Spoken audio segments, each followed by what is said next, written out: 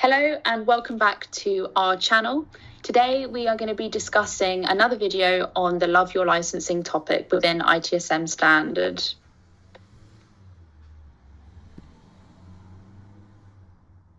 Just quickly before we get into things, just to say that everything we'll be talking about and showing today is based on our own knowledge and research of ServiceNow. So, as we discussed last time in our video, we've got an overview of all the different capabilities included in ITSM standard.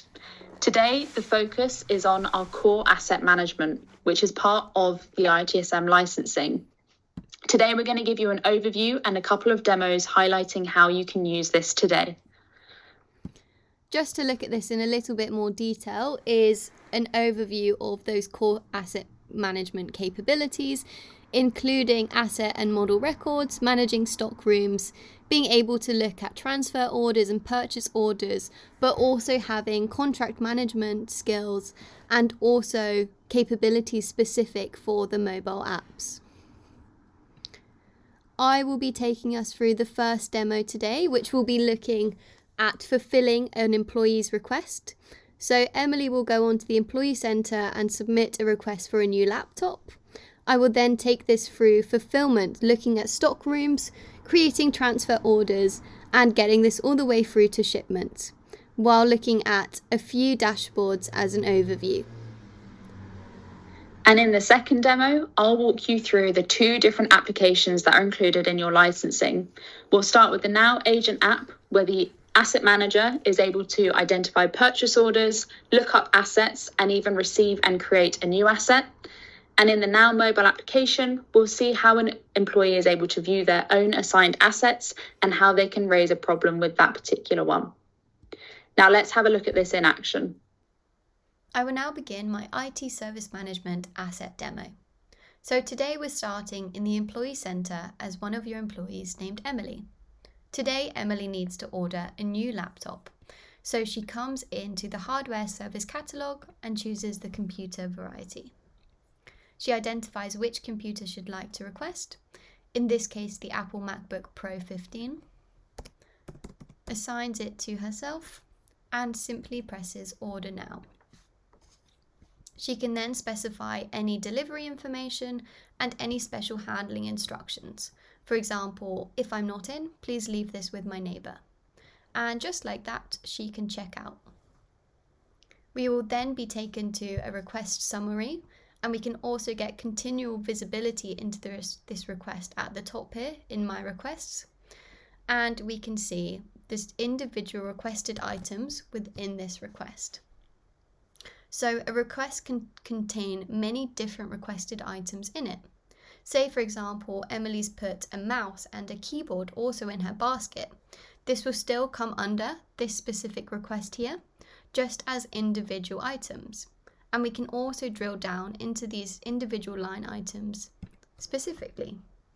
So she can get continual updates into its status and also have a conversation here. Say, if this item seems to be delayed, we can have a conversation with the procurement team.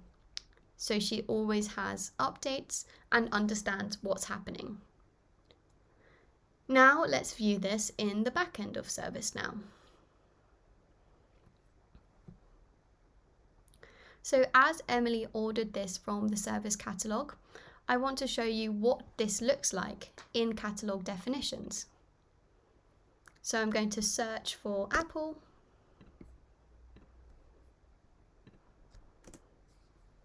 And here we can see our Apple MacBook Pro 15. We can see specific information about this, such as which catalogue this is associated to, which specific category this is in, but most importantly, the workflow associated with this. In this case, we have the procurement process workflow. And now let's look at this in a bit more detail. So in this procurement process flow, we can see there are 7 key stages.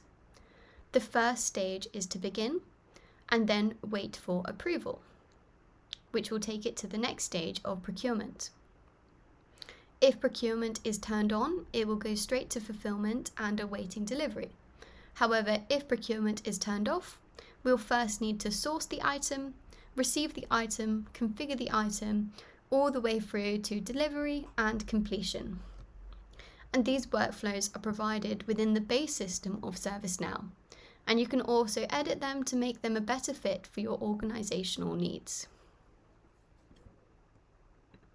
Now, to give you an idea of how asset records are stored within the ServiceNow platform in general, we can go to this asset list.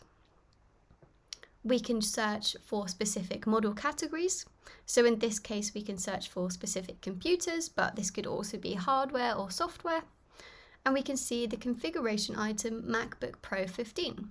So let's take a look at this asset record. Just to give you an idea of some of the fields within an asset record, we can see model category, the specific model, the asset tag, its current status and who it's assigned to, as well as its serial number and location. Going down here, we have more information such as financial, disposal, depreciation, contracts. And we also have related lists at the bottom. So we can click into this and see the specific contract record associated with it, as well as the individual assets and expense lines. So I hope this gives you a brief idea as how asset records are stored within ServiceNow. Now let's go through to fulfilling Emily's request. Okay, so to do this, I'm first going to go to the list of all requests within ServiceNow. I'm then going to search for that specific requested number from Emily to see her open request here. Now, if you remember that workflow, the first stage of the workflow was getting approval. And as I'm the system admin, I can approve on behalf of these two individual people. But in a real life scenario, of course, these would be routed to them to approve and then go through to the next stage. So impersonating Eric, I can go ahead and approve on his behalf, which will automatically generate a catalog task here, which is the third phase of that workflow, which is sourcing the requested items. So I can open up this catalog task and see the short description is to request the items. If I needed to communicate with my team on this, I can post those work notes here, and I can go ahead and source this request. Now I have three options for sourcing this. I can get this from a local stockroom, which in this case there's currently 0 of these Apple MacBook Pros in the local stockroom. I can create a transfer order, so transferring from a different stockroom, or create a vendor purchase. In this case, I'm going to create a transfer order. So I can select the stockroom I'd like to transfer this from. In this case, I can see there's most stock in the Southern California warehouse. I want to transfer only one, and I want this to go to my destination. And I simply submit this, and now my transfer order line has been successfully created. And I can view it here within the Transfer Orders tab. And we can see this is currently in the first stage. So let's click into this and see it in more detail. Now I can see there's specific transfer order lines tasks here, and the first one is to be ready for fulfillment. So let's drill down into this and imagine I do the tasks needed to prepare this for fulfillment. So I can go ahead and close this task here at the top. And this will automatically generate a new task, which is to prepare for shipment. And once again, I've prepared for shipment, so I can go ahead and close this task, which has generated the next task, which is actually to ship the item. Now we can say shipping has been complete, and we can also see we can track the number, ship date, and what the vendor is here at the bottom, and go ahead and close this task, taking us through to receiving this. We can confirm that we've received the item, and once again close the task, which will take us to the final task, which is to actually deliver this. And once again, we can specify this item has successfully been delivered and close the task once again. And we can see all of these tasks are now in the state close complete. And we can go back to our original request form and see that this has now been completed, and we can go back to our requested item. However, when we look at the stage of the requested item, we can see it's not fully completed here. We're still pending the item actually arriving at Emily's door. So let's drill down into this, and we can see there's one more catalogue task for us to complete, which has been assigned to field services to deliver to the customer. Now we can post comments here to Emily, or we can post comments here to our team letting them know what's going on. And once again, imagine this has been delivered to Emily's door now. She's received the item. We can go ahead and close this task.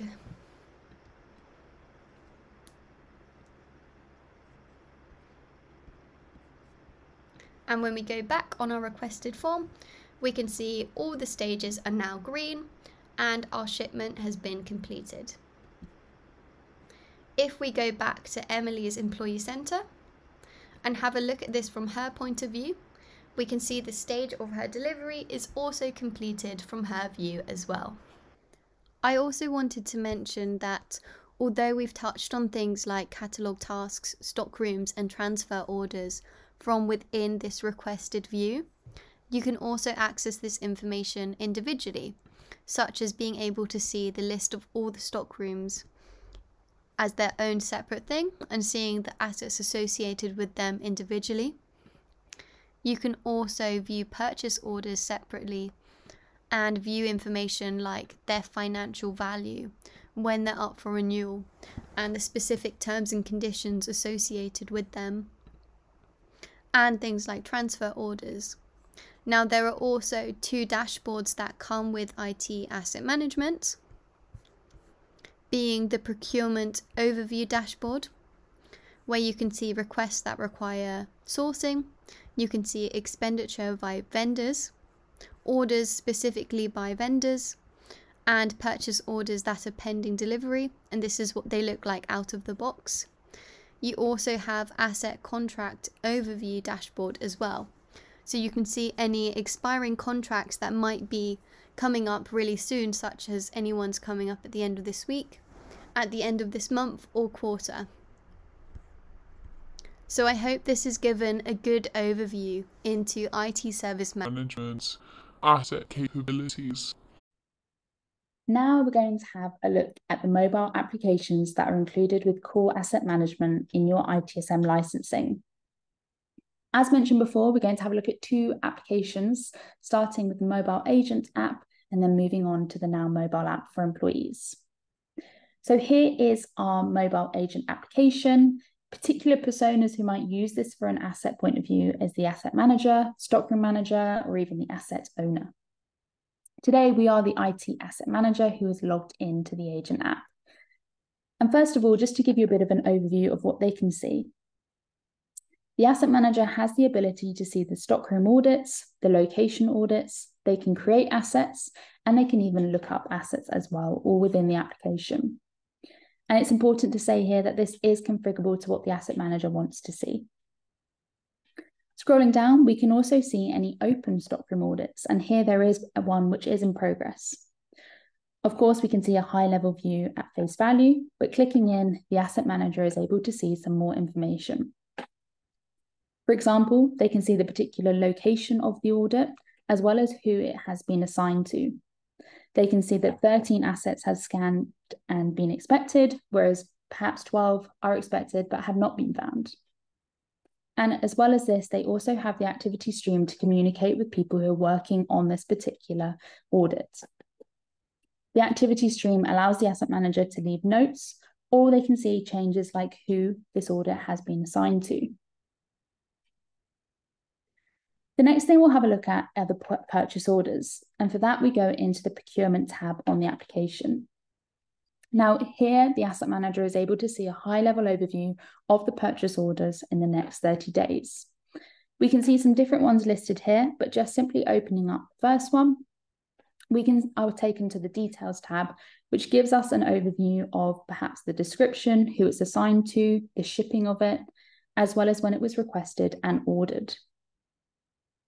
Again, we have the activity stream displayed here, but importantly, we have the related lists, and this breaks down those PO line items.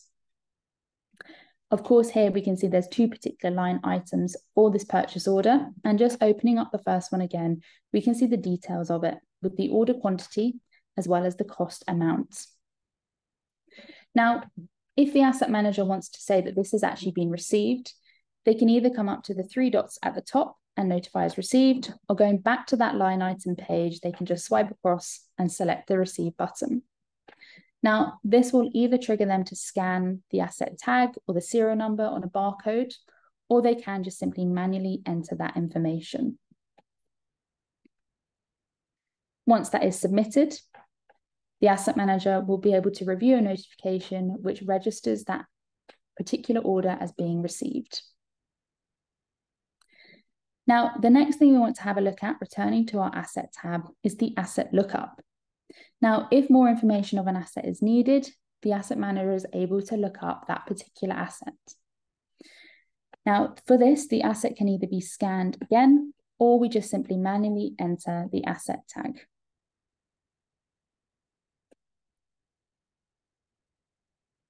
Now, once that has been submitted, it will give you a list or a particular item that is associated with the asset tag that you have entered. Of course, as with anything we've seen, the asset manager can open this up and see more of the intricate details listed. Now, importantly here, we can see, of course, that the Apple iMac is assigned to Emily. We can see the location of it, but also the status of it. So if it's in use, or perhaps it's broken, or perhaps it's being fixed. And finally, the last thing to show is how to create an asset. Now, again, we return to that asset page and we use the create asset icon. Just like other areas we've seen in the demo, you can enter the serial number and the asset tag, or just simply scan it. Once the asset is submitted, you can go ahead and also add more information like the model, the state, so whether it's in stock, in transit, or perhaps it's missing. And then also which stockroom this particular asset is allocated to, which just means that all information is in one place within the instance. Now that's an overview of our Now Agent app, which the asset manager is able to use. Let's go and have a look at the Now mobile application. Now, a few of you might be familiar with this because it is often used by employees to be able to find the latest company news. They can raise requests or incidents, but also utilize knowledge articles within knowledge base. But of course, keeping with the theme, today the employee can scroll down and have a look at their particular assets. Now, this is listed within the My Items section, and here we can see the My Assets tab. Now, when this opens up, an employee is able to see the particular hardware or software assets that are allocated to them and that they are using. So here we can see there's 3 particular assets that are in use for this employee. Of course, if they were being fixed or if they're being sent, then the status would reflect that as well. But if we open up that Apple iMac, they can see the asset tag and serial number, which we were able to see how that can also be scanned and represented in the Now Agent app. But they can also see the display name as well. Now, perhaps the employer is having issues with this particular asset, which is the Apple iMac. Now, from here, it's really easy for them to report an issue. The urgency is obviously predefined and a short description can be added. Once this incident has been created and submitted, this will notify the asset management team to be able to sort the issue or to go through the procurement process we saw earlier of getting them out a new iMac. Now that brings us to the end of our demonstration of the applications. Moving back to our slide and wrapping up what we've seen today. Now, of course, we focused on the asset area of your ITSM licensing and the capabilities included. With the email that attached the video link, there is also a link to our survey. If you wouldn't mind filling this out and giving us some information on what videos you would like to see next. Thank you very much, and we'll speak to you soon.